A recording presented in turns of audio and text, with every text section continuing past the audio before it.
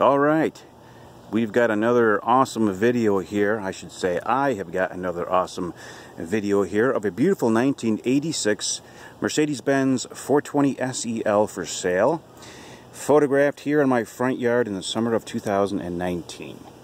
I have got quite a few of these actually. I've got 5 altogether in my collection. 2 of them are SECs and 3 of them are SELs. And so I'm going to sell my SELs and try to scale down my collection a little bit. And this is hard to believe, but this is probably my favorite W126 body style I've ever owned. Not because it's the most perfect, it's because I've spent the most time in it, I put the most miles on it, and I've done the most repairs to it, so I know it the best. And I really think this car is going to make somebody very, very happy.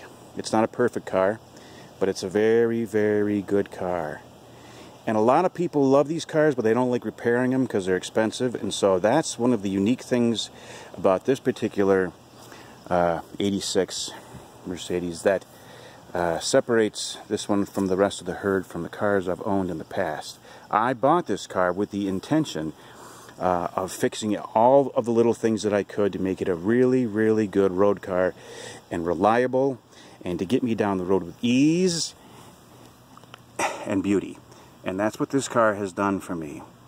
So I'll see if I can go over everything. I'm not going to remember everything. I'll put it in print. Please go to my website, okay? Supersportmotors.com. Supersportmotors.com. My phone number is 315-853-1967. My name is Mike Stanton. And if you go on YouTube, I bet you I have 70 videos there on cars I've sold over the last 15 years or so. And they're all on YouTube. If they're sold, it'll say sold in the front line of the video. So, you probably can tell right off the bat, the windows are black. I did that. I did a 30% tint professional, and it's probably my favorite thing in the car. Although it looks black, you can see out of it easily, and people really can't see you that easy. So it's really, really nice. It's just a nice, pleasant tint, and I've got it on the top of the windshield there. Now, when I bought the car, it had this cool, what do you call it, wind visor, and I hated it. But then I grew to love it, because you can go down the road with the weather deteriorating, nice sounding door. You can go down the road with the weather deteriorating, rain that be or snow, and open that thing about halfway and nothing comes in, so it's really pretty cool. You know, I always display these things with the lights on, so let me put the lights on for you. So it is silver astral metallic with blue interior. That buzzing is just because I put the lights on.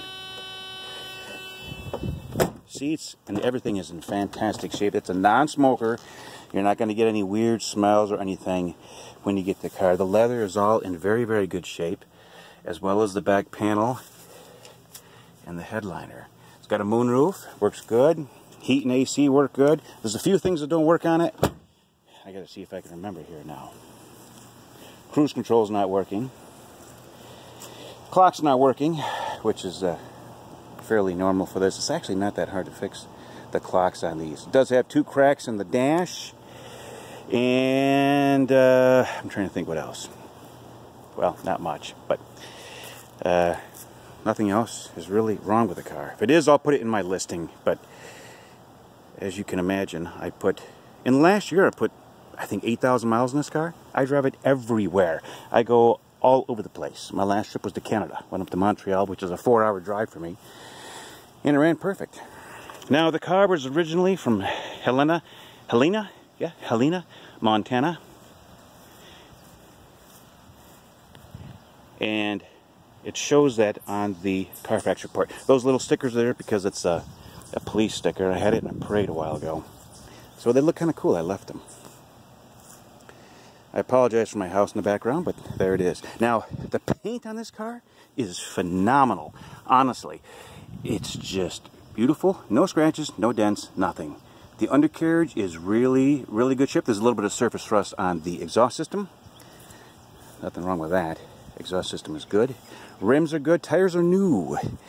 And what I did in the tires are, I've always hated the size of the tires that came on these things, so I went up one size to a 215 as opposed to a 205.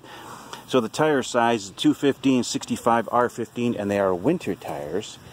And the truth is, I left them on because they drive so beautiful, and they're so smooth, and they're so beautiful and attractive.